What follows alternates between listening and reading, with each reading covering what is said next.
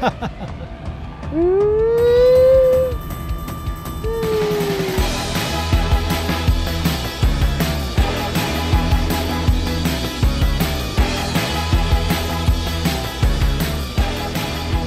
Jonny Smith, aka Car Pervert, and it's time to slow down for the Late Break Show.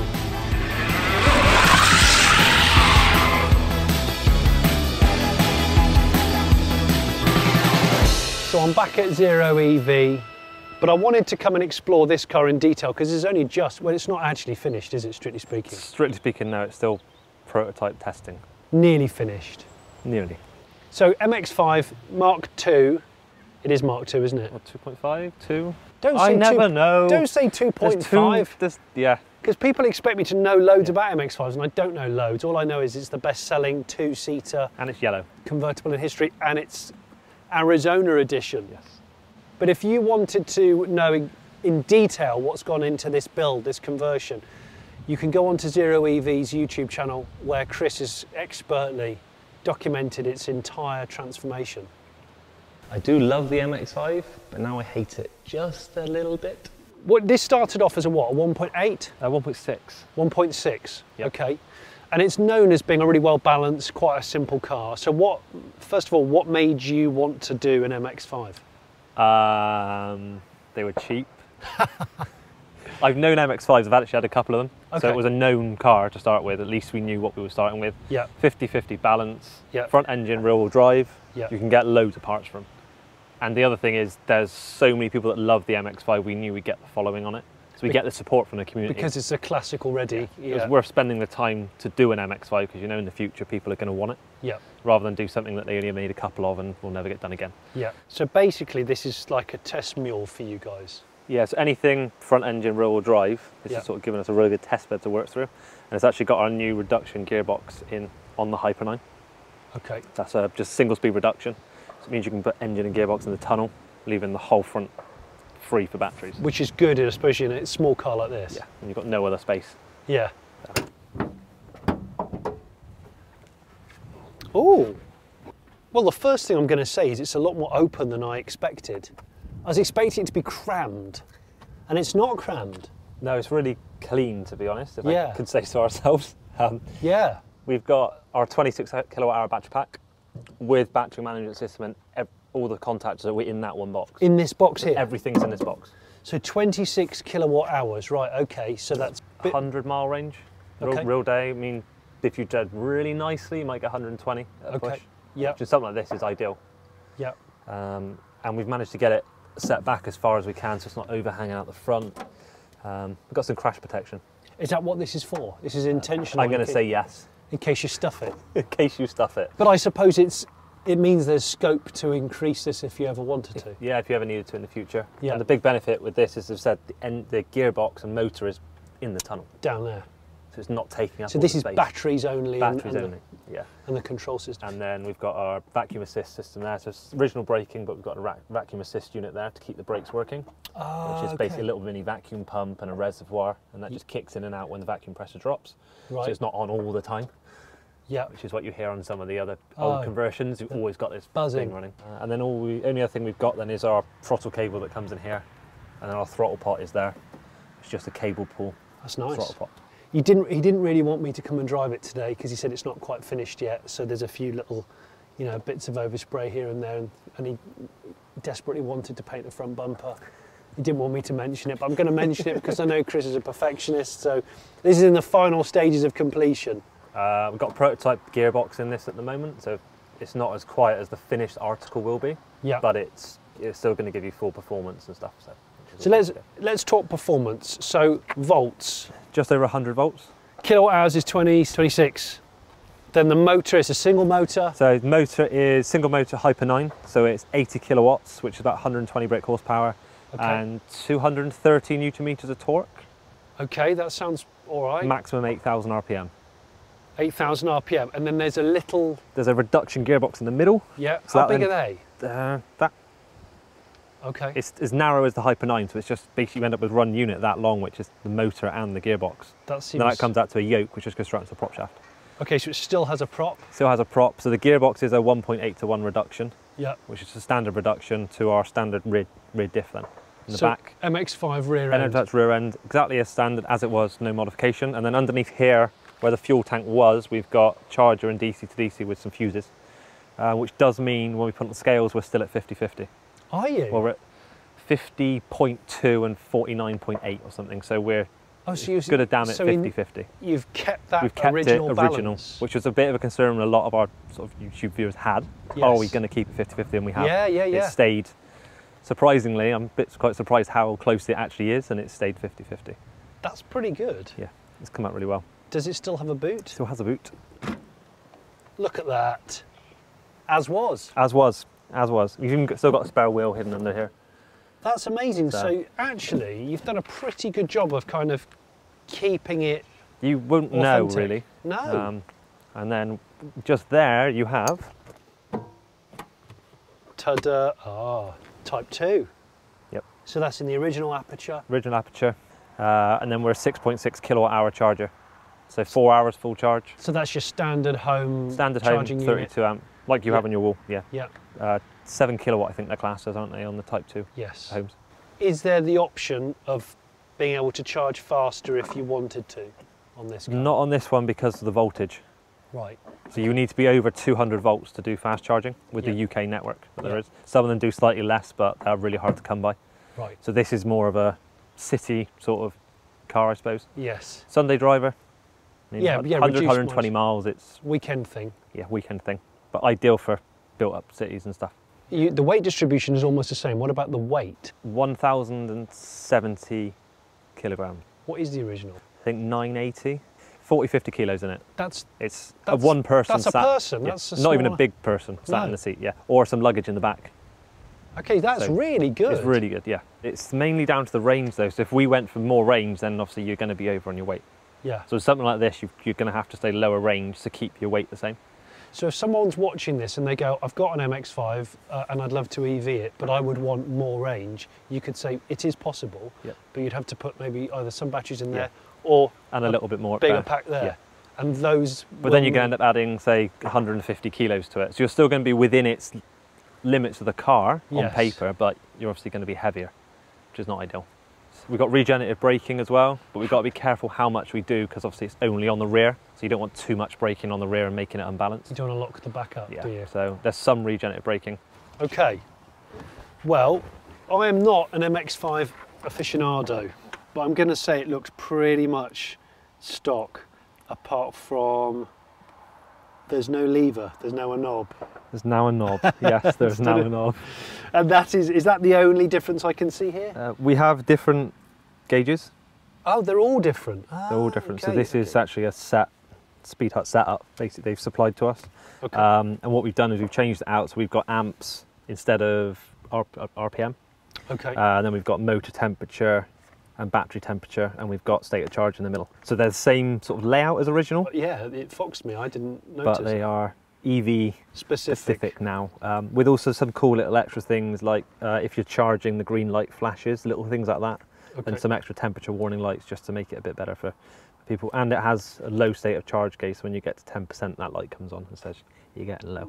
Yeah. So just all the little bits that people would expect on their petrol vehicle. Yeah. I've tried to keep everything as standard as possible, and yeah, get the nice. It's just R, N, and D. Yep. What I like about that is it's faithful to the MX5. There's no touch screens and fancy pants stuff because MX5s aren't, No. are they? What kind of 0 to 62 are we talking? We're currently at about 8 seconds roughly, Okay, and we're maxing out at just over 80 miles an hour okay. with the current setup. There is a little bit more tuning to do, but that's sort of a comfortable performance, I think. Yeah. And because yeah. you've not got gear changes, it seems a lot quicker than it is. Yeah, I think that's what people seem to forget, is you've just got instant power all the time. yeah. Also, because it's an MX5 and there's a massive following, they've sold millions of them, there's loads of aftermarket bits available. So if you Loads. wanted to, you could go to town on Yeah. extra stiff suspension, bigger brakes again. Yep. So at this stage, with this car, you're not necessarily trying to sell a kit to people as yet. As yet, no. If we had a number of people, Yeah, then we'd probably do a production run on kits. yeah. But So it's gauging interest. It's gauging interest. Yeah. This was mainly the test bed so we could do classic British vehicles. Yeah. like MGBs and Spitfires. This gives a really good base to move into those now. There's loads of them. Yeah, and there's loads of really high-end little niche garages around the UK and Europe, which are, all they do is those niche old vehicles. Like I just do Triumph Stags. And they do them beautifully. So we're trying to enable them to then offer an EV converted version of their already spotless. Their specialist vehicle. Yeah. That's a great idea. I'm going to take it for a drive now, Chris. Yep. This is the bit where I say thanks but bye. Obviously I've got to be in that seat for that. Otherwise it's just weird and pointless.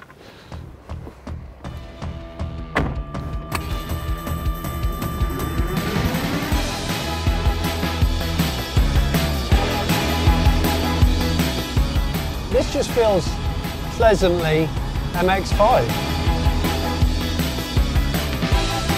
Zero EV hasn't forgotten the point, the attraction of these cars. And that's a compliment indeed, because what it means is hasn't tried to add a load of power that it's not capable of handling. Yes, you could do that. Absolutely you could do that. But then you change the recipe.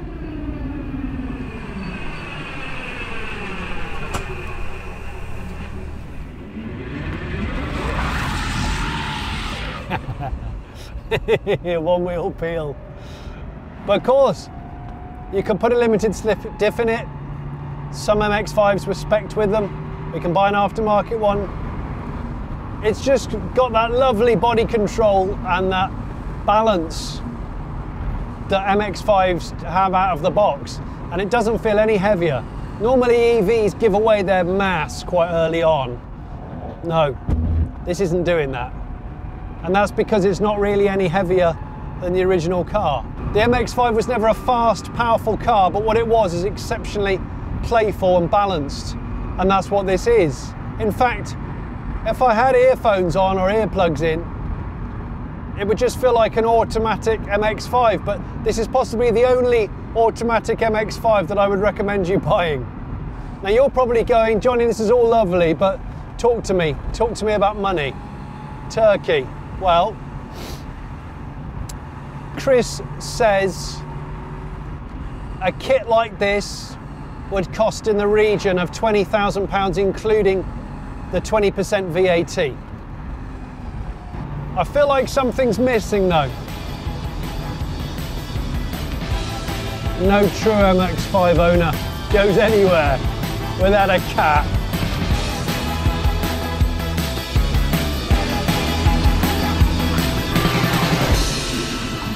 It felt completely MX-5, and I mean that in a complimentary way. Good. Because it felt just like an MX-5 has done. It felt no heavier than an MX-5. It didn't behave differently, didn't grip in an unusual way. It was really, really good. What it means is I don't think you've spoilt the recipe, which is probably what people are always scared of with cars like this. Especially with the electric conversion side of things. Yeah, because it can be really weighty in the wrong place. And that was the first thing, is usually with an EV, when you start to push it, you can feel where that mass is. It wasn't there. Brilliant. It's really good. Really pleased with it. Bloody hell. Yeah. No, I enjoyed it. I think it was a lot. It's just nice, to be honest, it's nice to be back out in an MX-5. And it's also nice to see, knowing that you've used the components you've used because you thought it doesn't need a long range necessarily. It doesn't need to have a sledgehammer of power, because you're just trying to replace the equivalent piston power with EV power. And yes, you could change that if you wanted a 500 horsepower one. Of course you can do that. But I've really enjoyed it. I thought it's great. And it just goes to show what can be done. And I know this is pretty much a prototype for you. So, yes. And I've never thought actually the MX-5's best bit was the engine. So to me, I wouldn't miss that. But I fully expect to be trolled now.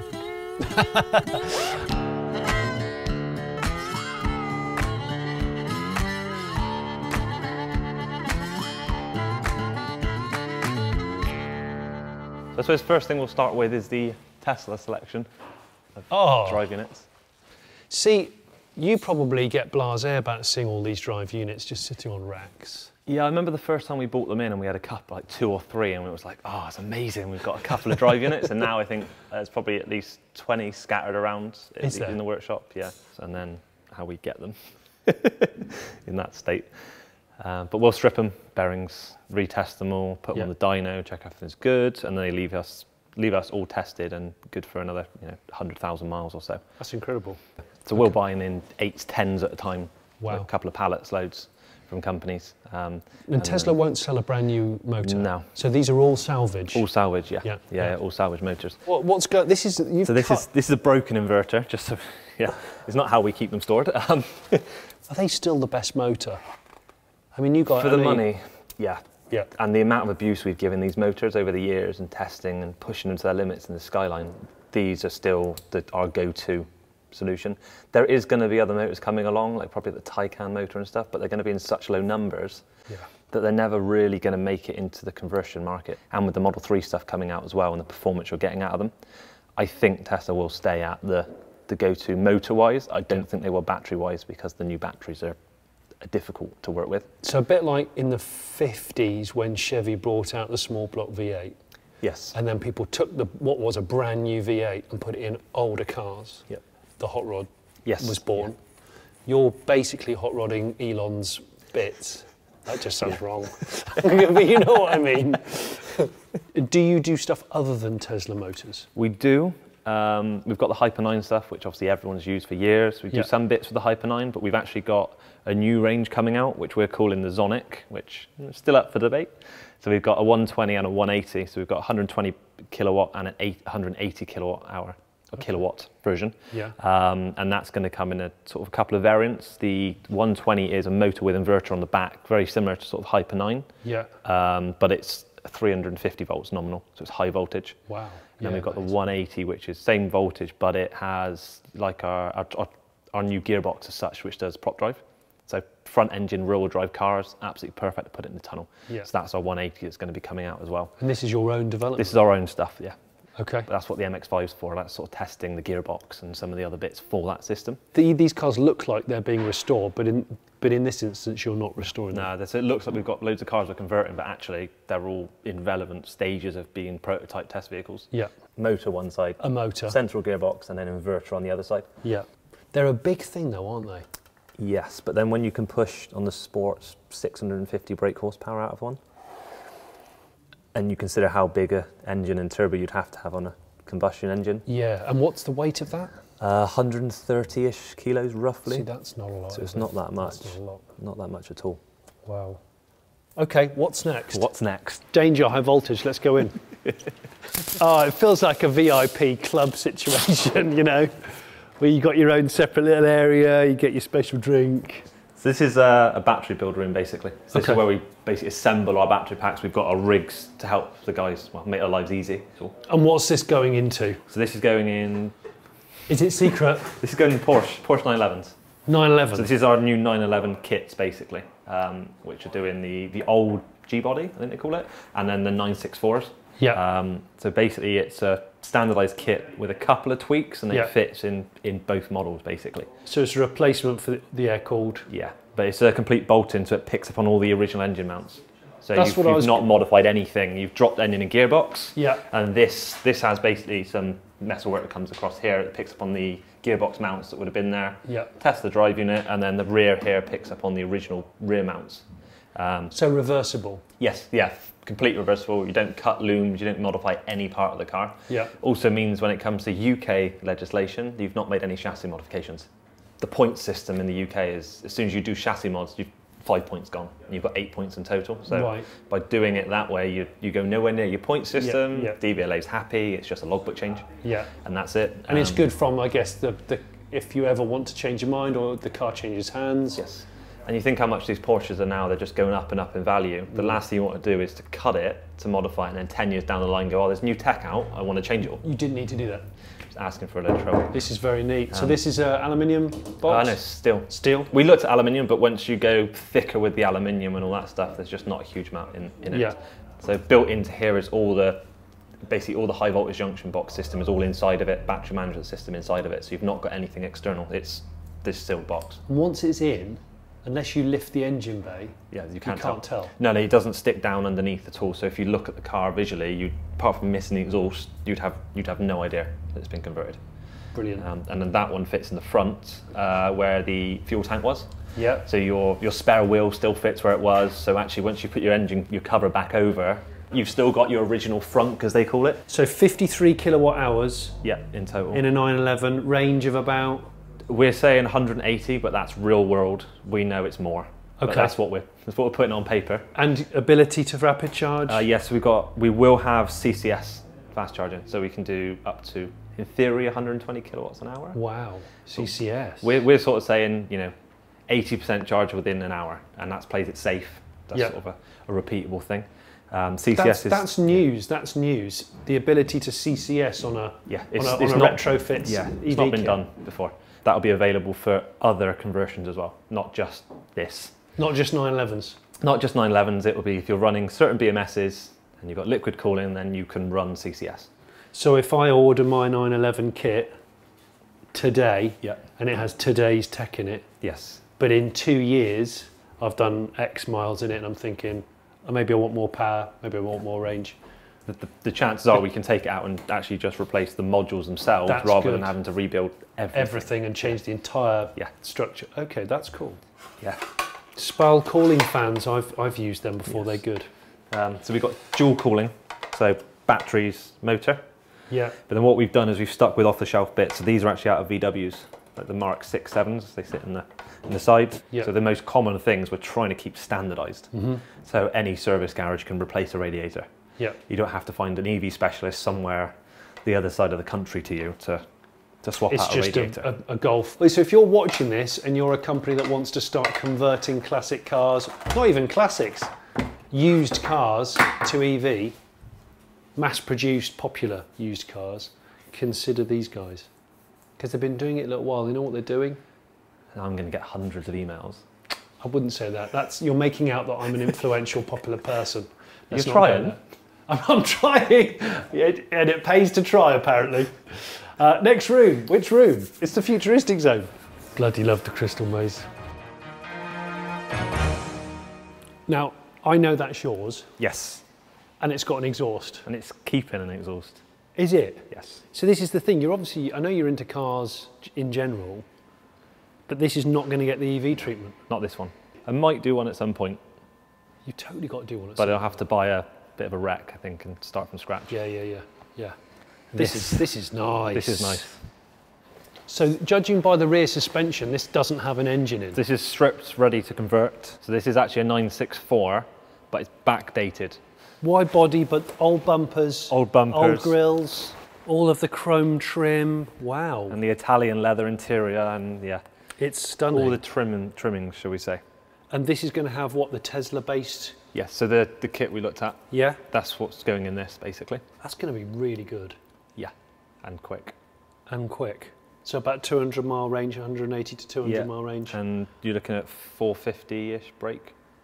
So sub 4.5 seconds, 0 to 60. But it's the torque as well. It's the torque. We know it can do less. We know it can do a lot quicker 0 to 60s, but for supply to customers, it's got to be sensible. Because these were scatty enough as it was. They were scatty enough as it is, Yeah. yeah. This is great. That's a bit nice. What's that from? It says Tesla on it, It does. but it's actually from a B-Class Mercedes. And on paper, 28 kilowatt hours, but actually they're 36 kilowatt hours a pack. They're just restricted. Really restricted. Yes, really, really restricted. The G-Wiz fits 4 of those modules in as they come. So you can upgrade a G-Wiz like that with just and have a few bits inside 12 that. kilowatt hours just over Yeah. in G-Wiz, which is ideal. I nearly hot rodded a G-Wiz for lols, and I valued my life, and I was like, nah, the G-Wizes, I mean, these are far superior to G-Wizes. I'm used to small, fast cars, but the G-Wiz, no. I can found that Jonny has a standard here. The G-Wiz is just the, that's the tipping there's point, two is it? things that I won't go below. Morris Marina, which is ironically, I've seen one outside there, the last thing I was expecting to see outside Zero EV, and G-Wiz. I just can't. You're tempted to, you're going to play with one of these, aren't you? Is this going to be this one has, we've sort of started, but it's finding the time now. Outlander rear motor. Right. In there, and a Golf GTE hybrid pack. Okay. And that should just about fit. That's probably And then quite 100 meaty brake for horsepower. this. 100 brake horsepower in that? Because it's not classed as a car, is it? It's a quadricycle. Yeah. You need to do it. You need to find time. Yeah, well, he needs to find time. Can stop buying stuff off Zero EV. These are Tesla batteries, aren't they? Yes. Still desirable, though. Still very desirable. Yeah. The issue we found if we're doing kits is trying to find Tesla packs. because everyone wants them. All the solar guys want them, all the little converters want them. Yeah. Everyone with the Hyper 9 systems wants 5 of them. Yeah. So as much as they're really good, they're also really hard to get hold of in large quantity. Which is why you're developing other stuff. I want to know what's going on in that chamber there, Chris. What is going on? You're not allowed in. Aren't I? No. Is that a secret? That's secret. That's CCS development. I can see the plug. Yes, there's a CCS plug and there's a big battery pack and a CCS fast charger. Which is great because, you know, for me, especially, you know, having a classic car that can CCS charge. Well, it means you can run a smaller pack. Yeah. That's the other benefit, is you don't have to put the car overweight and you don't have to spend extra, I don't know, £5,000, £6,000, £7,000 on batteries that you're only going to use once to go a long distance. Yeah. So you it can means, just top it up quicker. Yeah. Yeah. So it means that car that can do 100 miles on a charge is actually perfect for all your round town stuff. And if you do want to do a longer trip, you can fast charge it super quick anyway. So you don't necessarily need to be lugging around extra pile of batteries everywhere for no reason. This is a Model 3. That's a Model 3? Yep. Bit of a mess, obviously. Just sort of complete wow, mess. This was sort of something we messed around with, took apart, looked at how it was designed, and it's just sort of sat here ever since. We have got some dashboard bits for the Model 3, which we've got something coming out, but I'm not telling you about. Really? For the actual Model 3. Don't tell me an actual speedo that you can look at that's in the line of vision. Maybe. Just going to put that out there. Yeah, possibly. Possibly it might be nice and round.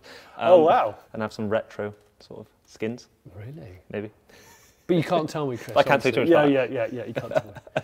These are quite difficult to use because they're 4 long modules inside, but I don't know how long it's going to be until they stop doing modules and they just do direct to pack, and it's just one solid pack. Model S's are going to probably transition across at some point to the Model 3 style, and then there's going to be no Model S batteries left. And we can start getting everyone in the market into the newer modules now, to start transitioning them away from Tesla long term. We've heard that maybe Tesla set it up to allow it to do battery to grid. There's talk of it around, I don't know how true it is, but if that's the case and someone does hack this, potentially you might just take it as a complete unit. I was going to say, I could buy one of those and vertically put it in a cupboard. Yeah. So that time will come, I think. Yeah, it's just a matter of time. It's weird, isn't it, how these things happen, how these things evolve. But this is sort of some rough design phase. So that is a laser scanned engine bay, is it? So the front end of a 911? Yeah, because we can just do a production run then of a batch of, say, 10 of them. Yeah. Purchase it, get shipped to them, say, in a couple of weeks. They spend 60 hours, something like that, converting the car, and done. Yeah. There's sort of... And you haven't got to break the news that you've got to grind off the brackets for the fuse box or anything weird like that. It stays as it was, which is the main thing. So 911's a big kit for you guys, isn't it? Yeah, there's so many of them, and they're quite high value. Yeah. So it's a really good one to start with, to perfect the system, I suppose. And there's going to be lists of other cars, I expect. Oh, you've got once we get this system you've got a hit list of, and we get the production side in, and it means we can bring costs down with buying large volume. I'm hoping we can start looking at then some more of the budget vehicles long term. Yeah. Like mass production budget stuff, but that is going to be at least a year or so away. Okay. I'd expect. This is this thing we can't talk about. This is the thing we can't talk about. Okay. Yeah. This is all stuff we don't want. Oh yeah. So that's the steering column. That like slots into there. You can't show me any of this, obviously. Yeah, but you can't see any of this, obviously. You can't see, and then you look in your Model 3 and you'll have like a nice... Oh, wow. Obviously this will be all billet aluminium, and it'll be like the iPhone screen, so that'll be like just a glass bezel. There won't be any of this. This is just for prototyping. I see. It'll be a really nice... Just a glass circle. Plug and play add-on. But like I say, can't show you that, so sorry. It's just too interesting for me. I just love it. It's mad, isn't it? Like 15 years ago, having this sort of technology in a small business was out of the question. Out of the question. And now you've got 3D laser scanners, CNC machines, plasma cutter there, and this. You can do it all from a quiet farmyard.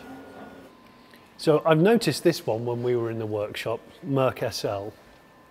Presumably this is in for a bit of surgery. Yes. So this is actually going to be a bolting kit for the SL range.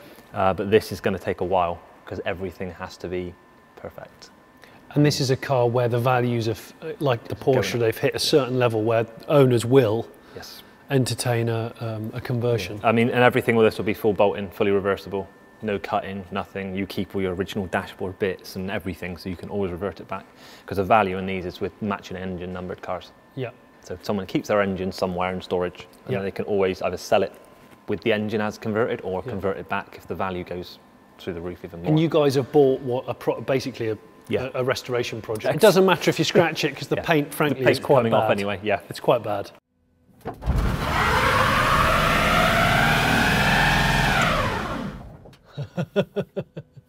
I don't want to ruin his concrete. Oh, the electric Skyline drift car. I haven't forgotten about it. I'm just saving it for another video. You see, I've got a friend who I think might appreciate it. Stay tuned. As I said before, if you haven't already been on Zero EV's YouTube channel, you should really have a look. It documents every single nut and bolt of the conversion of this particular car. And if you haven't subscribed to my channel, why haven't you? Come on, it's just cruel. As usual, thanks for watching. I'm Jonny Smith, this has been The Late Brake Show, and that is Chris in Zero EV. Thank you.